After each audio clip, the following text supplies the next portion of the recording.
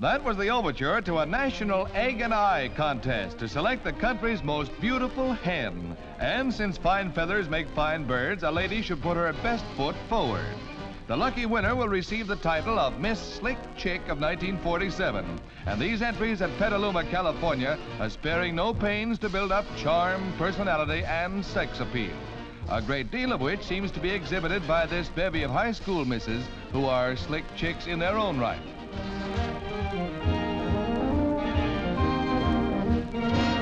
This rooster laid an egg. No, it's strictly for mama chicks, and the 5 sectional winners will each get a fur-lined nest. In this Petaluma preliminary, Miss Shack Rupee's New Hampshire Red gets the judge's nod. And we'll agree, they're a pair of slick chicks.